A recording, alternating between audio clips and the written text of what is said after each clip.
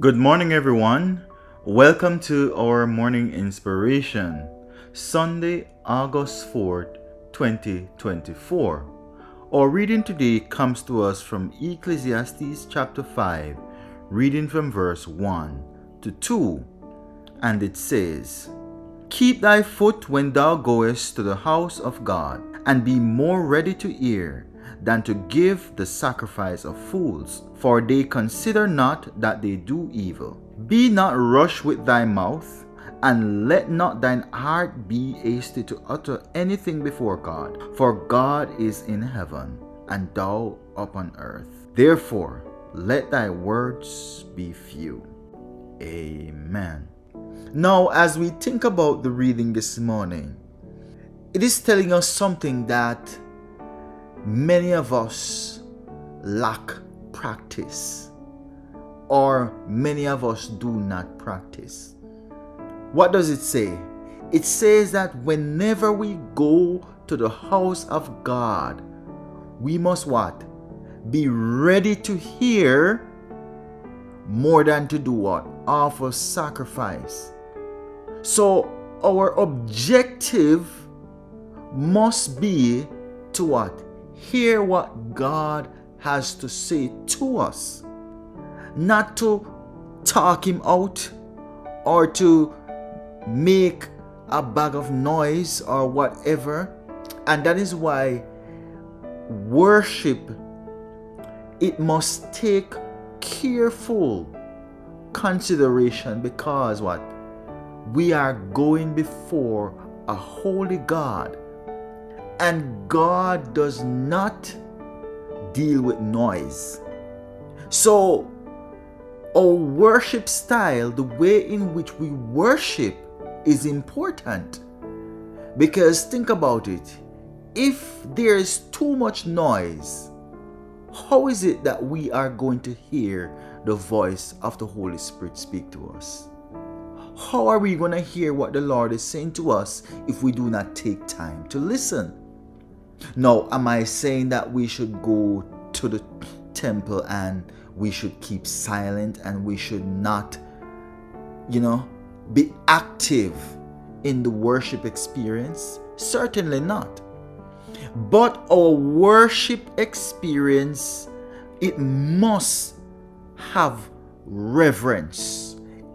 So it must be something that is acceptable in the sight of God, because we are going before a holy God.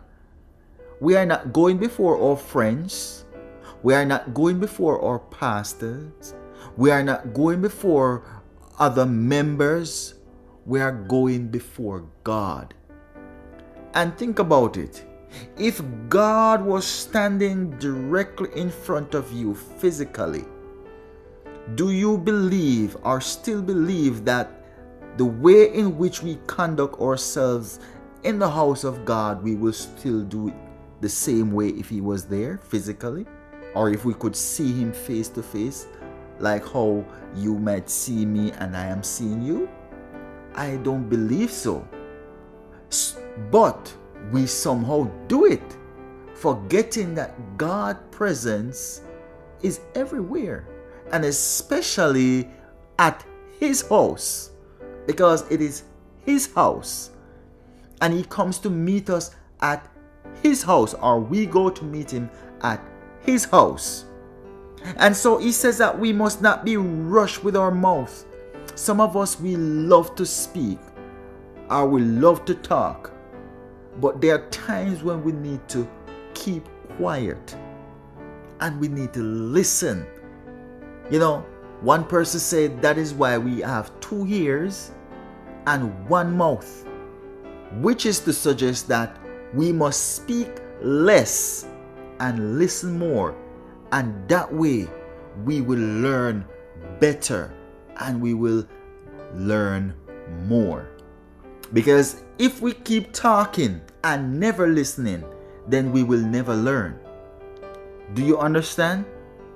So we are not saying, or the word of God is not saying, that we should not have a wonderful, rich worship experience. And I do not like, when people give that implication or impression to suggest that others are telling them to shut up in the house of God. No. Why would you think that someone is trying to silence you in the house of God? The only way I would say if someone is silencing you in the house of God is if you are behaving inappropriately.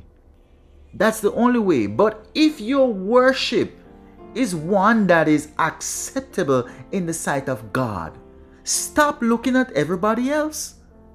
Stop looking at everybody else. Because a lot of time we are so consumed by our own self-righteousness and the fact that we are not willing to even accept correction from anybody, because we believe that we are more holy, we believe that we are more righteous, and we believe that we are filled with the Holy Spirit and everybody else is not. So if we see somebody worship different, and I use that word carefully, if somebody don't say amen, we accuse them of not having an experience. But you don't know. You do not know. And I think it's wrong for us to judge each other when that's not our responsibility to judge anybody. Because the Bible says that we all have to stand before the judgment seat of God. So in your heart, if you know that you are not worshiping, then God will judge you in accordance with that. It's not my responsibility or my place to judge you. But yes, I can give some guidance as a brother and as a sister, and I hope you can do the same for me.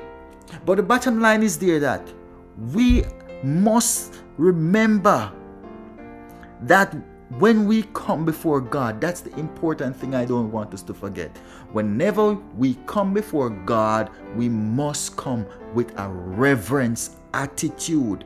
And remember that we are sinners and that we do evil, and we need to confess those evil, we need to confess those sin as we come into the presence of God. And if we are just talking and never listening, then we will never hear the instruction coming from God, because we are trying to talk about His voice. Have you ever heard that saying? Somebody's trying to talk to you and you are trying to out-talk them or talk over their voice. It's like you are trying to drown out what they are saying. Remember, we need God more than He needs us. It's supposed to be a mutual relationship that we share so that we can bond with our Savior. Right? Let our hearts be humble before God. Right? And as I said, remember that God, we are not going before a regular person. We are not going before our friends. We are not going before a mere man. We are going before the God of the universe. And so, what we offer Him is important, but also listening to what He has to say is even more important. Because when we listen to what He has to say to us, then we can respond to what He said to us and make the changes that are necessary, that He is instructing us to make. But if we are not hearing, and even when we are at our home, when we have our own personal time with God, we must take time to listen. So don't just pray or just worship and then you just forget about everything, and you just, take a little moment to meditate and let the Holy Spirit, season our mind and our hearts with whatever we just experienced, or whatever we read, or whatever we spoke to God about, and listen out for that still small voice, because God is speaking. And the question is, are we listening? So may God open our hearts, and may He help us to listen, and not just to offer sacrifice, but to remember to reverence His name as we seek to walk in His righteousness. May God continue to bless us. In Jesus' name, amen.